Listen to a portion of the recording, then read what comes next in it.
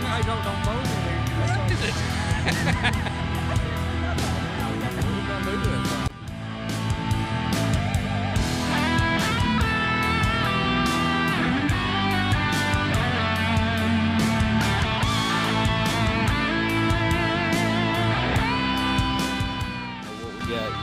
Pulling all over the place. Flat here, like pulling hard. The clock running, we got it.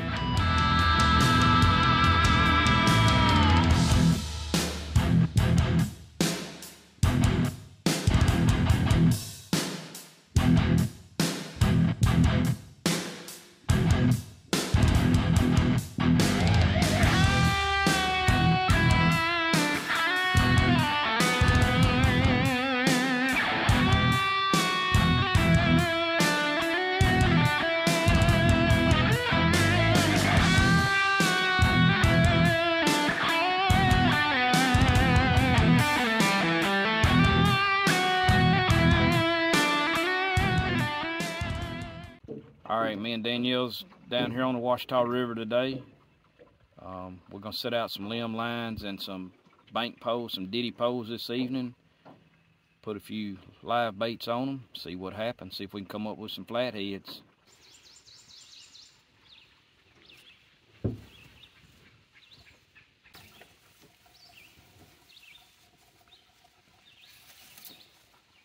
We'll have to put it like out here where you can actually see, you know, when we come in.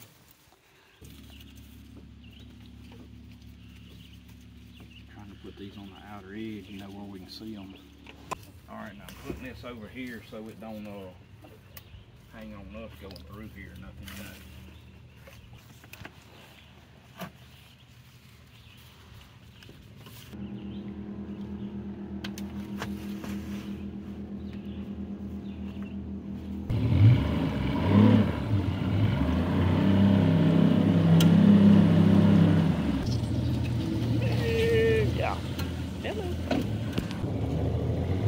Forgets I will put one right there in that pond. I'm gonna go up here, turn around so we can go back that way putting some on.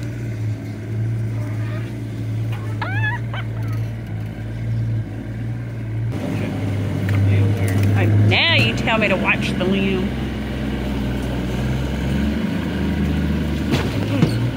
Watch it, keep your fingers in the boat.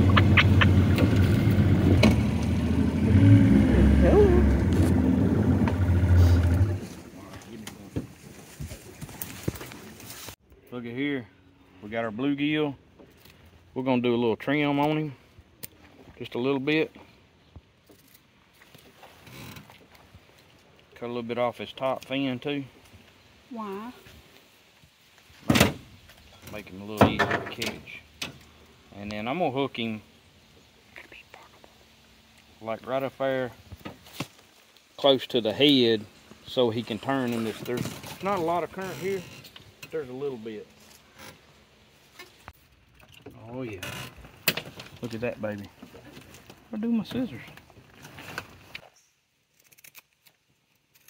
A little trim.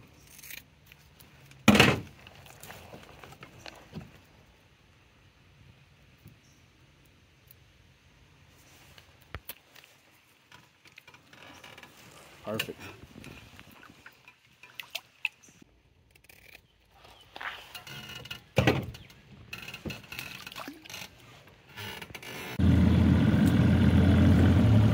We got a few up in here. Let's go back and bait the ones we've already put out of. Slippery little suckers. I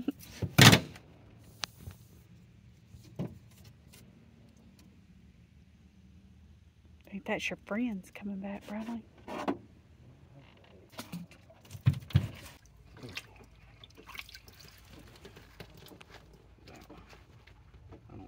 Hook through my leg.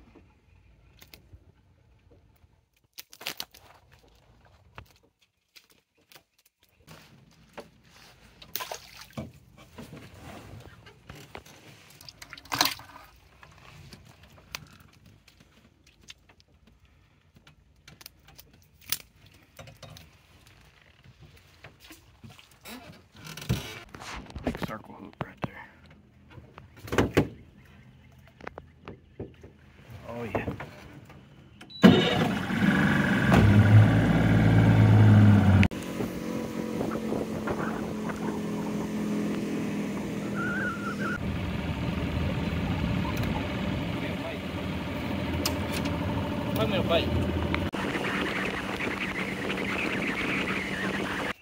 Alright, we out here putting these ditty poles in, these bank poles.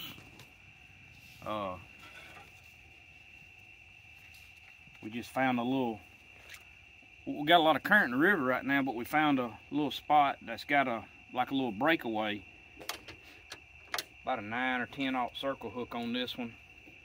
Weight, and getting a couple set out here. See what happens. I think we're gonna do pretty good. We might catch fish right here. Or a turtle.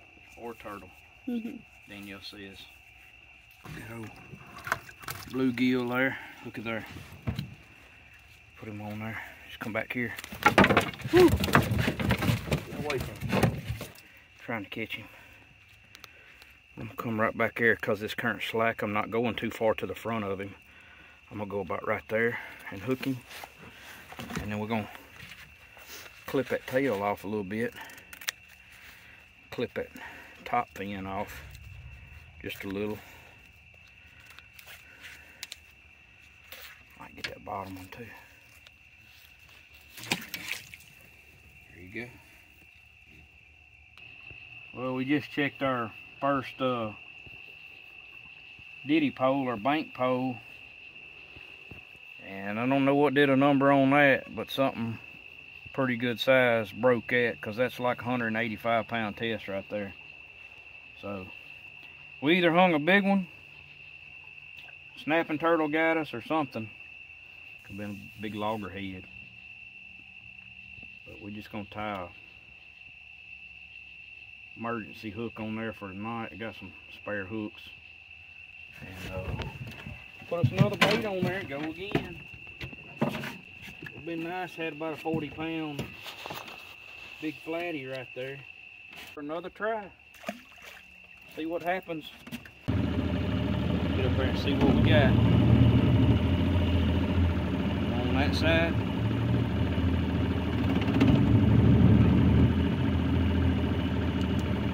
Pulling on it. Woo! Appreciate it. Big old blue.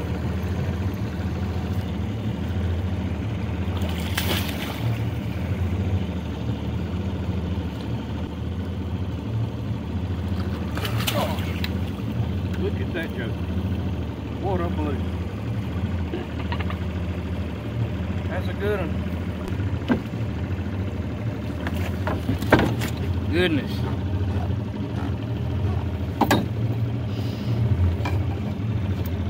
Big old blue. Ooh, he buried that circle hook. Look at there. That's why you use circle hooks right there. Right in the corner of the mouth.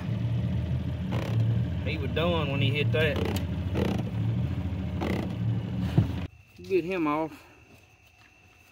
Rebait this one and check the rest of them, but that's a good start right there. Probably a 15 to 18-pound blue. Good one. You gotta know I didn't bring no pliers of no kind. That's that frenzy circle hook right there. We used to use them offshore a lot. I had a bunch of them, and we've caught a lot of blues and flatheads on them. I will be ordering some more of them. They hook up better. Perfect. Baited to go again. Here it is. Look at it moving. Alright, you going to get this one? The last time I pulled up one, it was a big old turtle. Go get him. Alright, we got Danielle up there gonna try to get this one. Don't know what we got yet. He's pulling all over the place. Please don't be a turtle. Go under his head. Oh, It's a big flat head. Don't pull him hard now.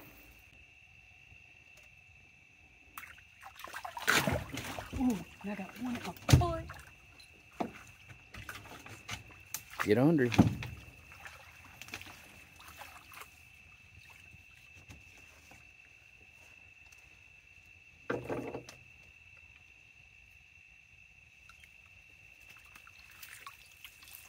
There you go. Nice flathead.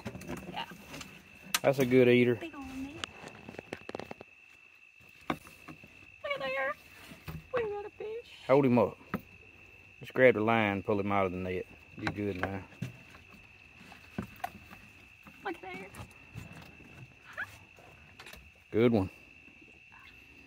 The 11 o'clock run. We got him. Yeah.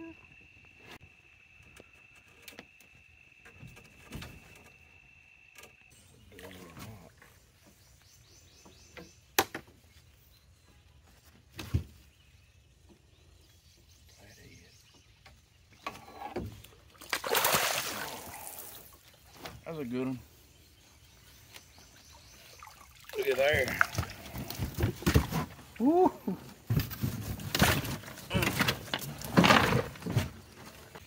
at there.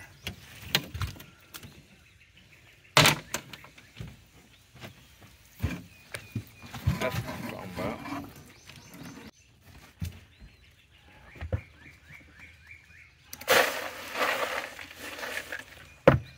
You got one on there? Yeah, we're picking them up.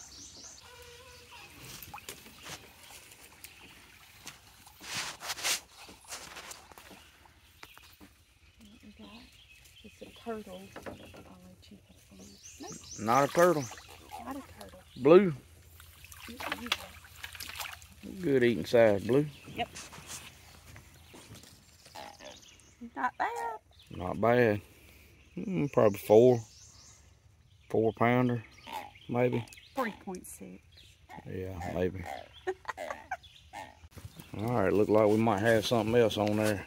Whatever it is, all up in the bushes. The line goes up in there. She gonna try to. Maneuver him out. Yeah, there he is right there. Get him out of there or not. Grab that limb, pick up on it. Maybe you can get him out from under. He's twisted all up.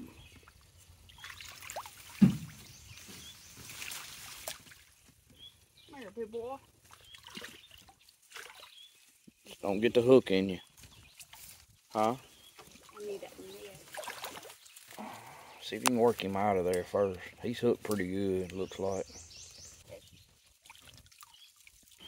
Let him drop down in there. Don't get that hook in you. I mean, the net kind of gets in the way. There you go. You got it. I know. It's I'm gonna leave you alone. You know what you're doing. He's laughing at me. Like, ha ha. He done wore himself out. He don't care. Pretty good one. Yep. Look at that old limb shaking up there. See the tree shaker. Look at him.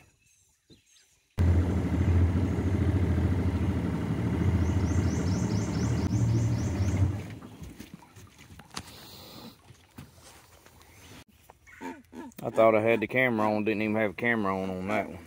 And she done caught another one. Yep. Another nice blue.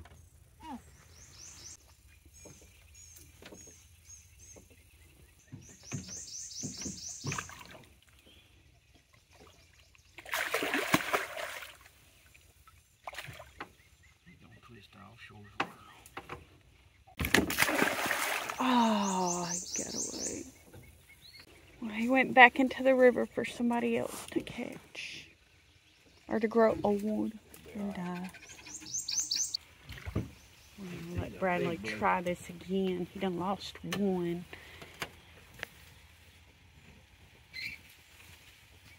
I let him do one simple task and he throws a fish back into the river.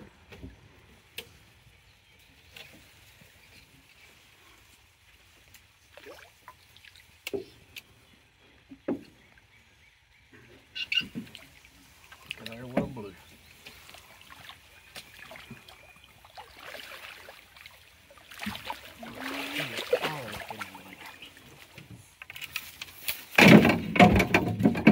Bradley, we put them in the boat. In the boat. Big blue. All right, coming over in there.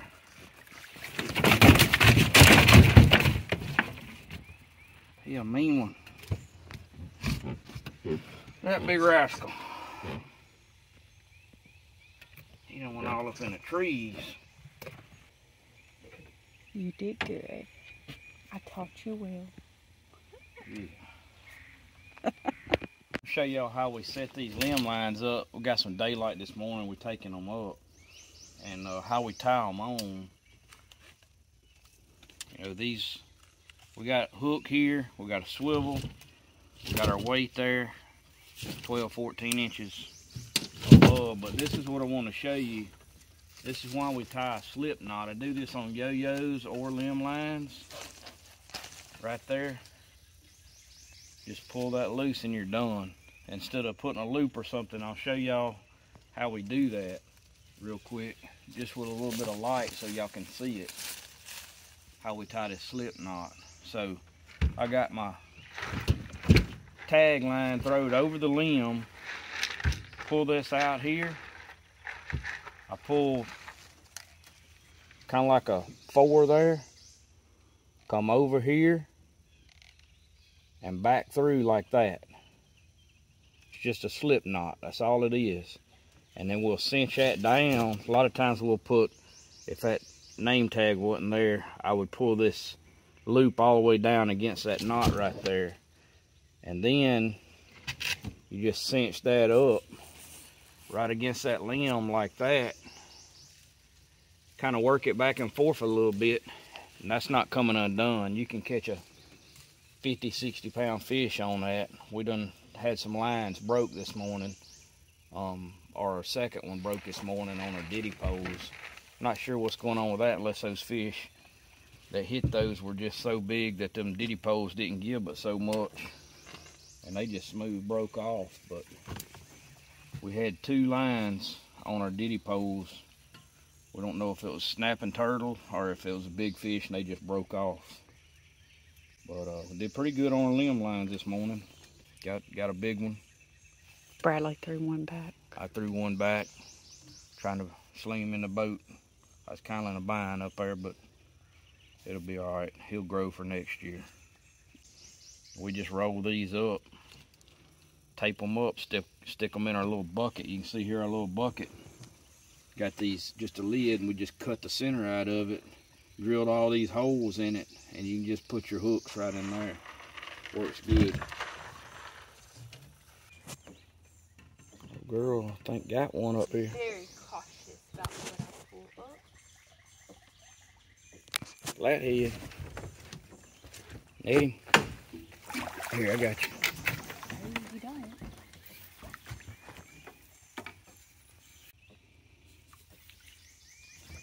He about to come off. No, babe. I don't throw them back in the river. You don't throw them back like I do? No.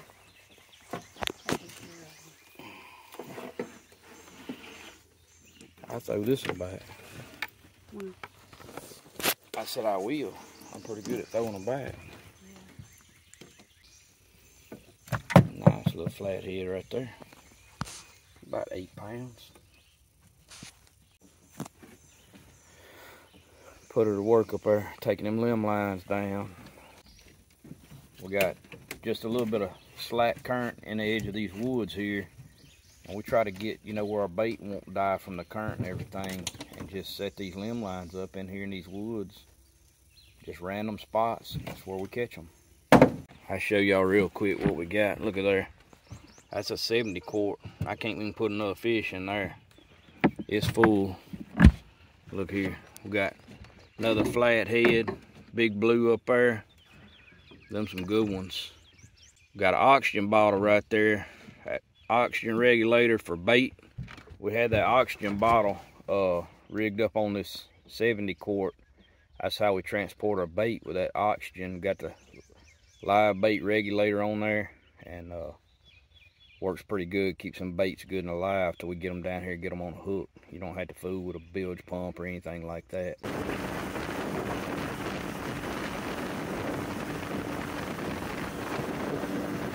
There's what we caught last night. One big old flathead, probably go 25. One pretty good blue, I bet he's 20 at least. some good eaters. I'm gonna take a second show y'all way to dress a blue cat. We show a lot of times how to fillet them, but we're gonna skin this one and then we'll cut the fillet off, so that's a little bit different way, and then we'll dress another one and cut him up in steaks. But on these big blues like this, you can score up here with a knife like that, come right under that bone right there. And here's what would make it a lot easier. Take that knife and split that skin. Just split it right down the back, like that right there. Once you get it started, it'll go pretty easy.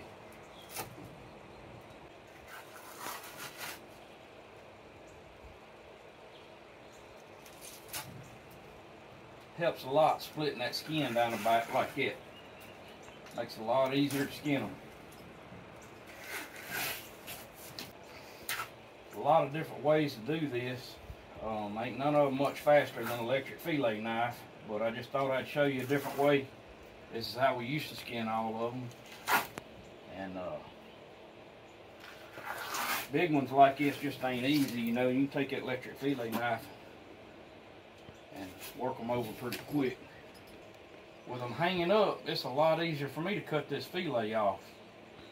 So I always come in here like this, go right beside that backbone, down through there, on both sides, like that. And then you can either lay it on a table, or you can come right in here behind these ribs, like that. Take that fillet off of there.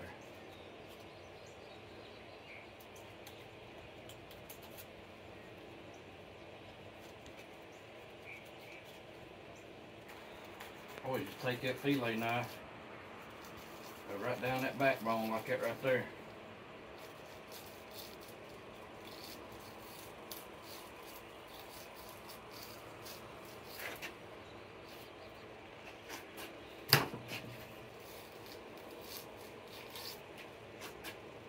Alright, there's our two blue cat fillets. A lot of people say these big blues are too big, why you keep them? And then we get people that say them fish too little, why you keeping them? So bottom line is all these fish are edible. I'll show y'all how to fix them up and make them edible. Split that fillet like that right there. Now this top edge of that fillet, that's fat. Cut it off and get rid of it. Right there. Now this side, you can see that lateral line right there. Now what I like to do is lay that fillet like that right there. And I'll just take that knife, put it right in there, kind of cut that lateral line at an angle. And go on and get that out of the way, right there. Now what that left us with is just a little bit of trimming left to do on the back of this fillet. That's the top part of the fillet there. On these big ones, I like to just get that knife going in there. I'll hold my hand above it. Just be careful, don't cut yourself. And just shave that fat and that red meat right off of there. It'll take you a couple times to get it going.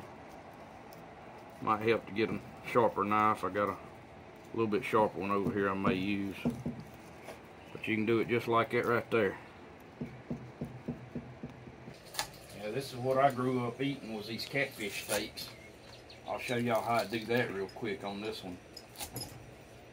If I'm doing steaks, let's take this lower fin out. You can see I started at the bottom. And I'm just working that fin out of there, and that pulls all them little bones out with it. Right there. We'll also go in here above that fin. Hit that one. Kind of pinch it, break it down, and pull it out. Get it out of there. Because we wouldn't want that in a steak. And you see when I ripped that out, it pulled that fat line out of there too. Alright, now there's our blue cat. If you want those nuggets, you can take those off. Some people don't keep them.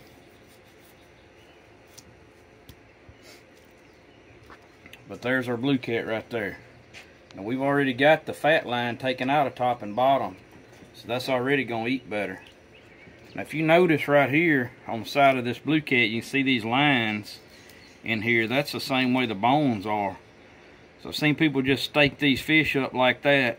You're going to cut them bones if you do that. So we always kind of go in at a slant and then turn and go back. We'll leave this tail section on. That's a lot of people's favorite part right there. Go in there and hit that joint and turn that knife backwards like that. So you can see how I kind of got like a V cut there. That keeps from cutting those bones up. There's our catfish steaks right there.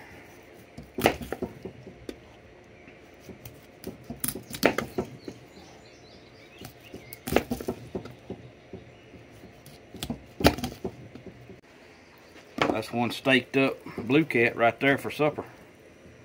Alright, we cook fish a lot in some of the videos. We'll go ahead and cook some more in this one. I'm going to show y'all how I do these catfish steaks. We got these pretty blue cat steaks right here we just caught this weekend.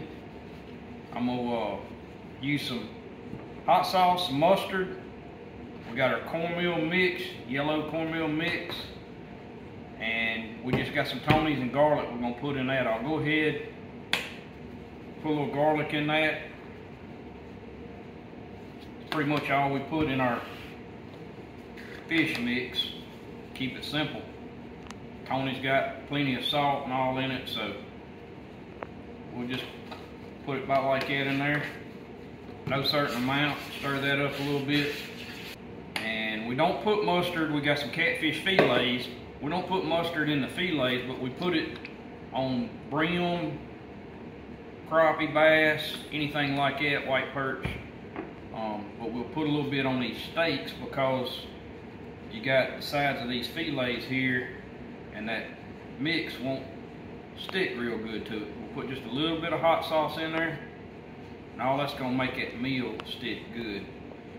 Alright, we're going to go with our fillets first, put them in there.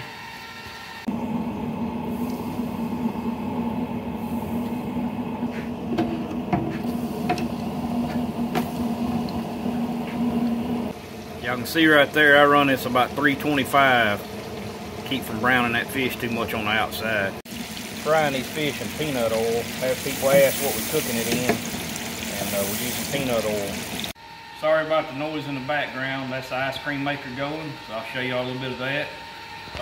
We're fixing to mill up our steaks right there. Just dump them in there. Get all that milled up good. Got our fillets taken out. We're going to drop these steaks in there. Look at them jokers. Turn the fire down just a little bit where we won't cook them too fast.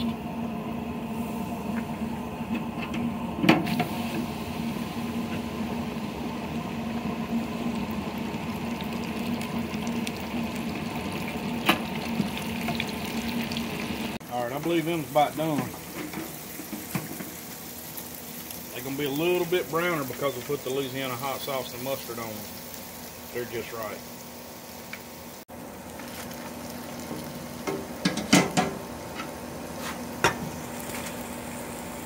There they are.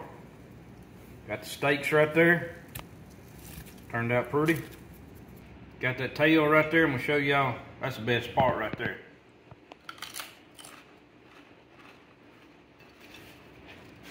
Got them steaks. Just take them steaks. Look at that meat come off of them. Right there. A little bit of ketchup.